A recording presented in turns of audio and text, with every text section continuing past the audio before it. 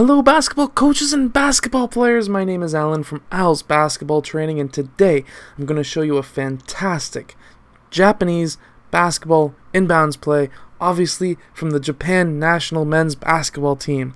So, in their kind of regional tournament championship game. Anyways, in their game, they had a great baseline inbounds play, and I wanted to share it with you.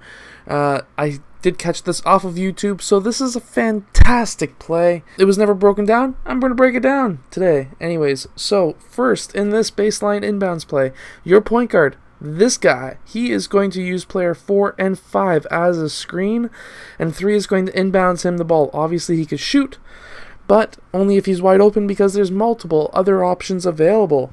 So now we are going to have player 3 screen for player 2, who is now going to post up in the low post, and he may be open for a shot. Now, player 3 is going to use 4 and 5 as a staggered screen, and this is when player 1 is going to pass player 3 that ball. Now, this may be a three-point shot as well, and that would be my personal #1 option.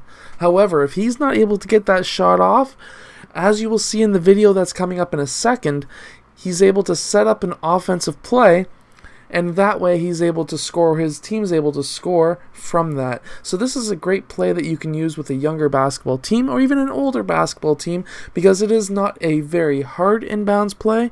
However, there's multiple different options to score, which is a fantastic thing about this play. I hope you have enjoyed.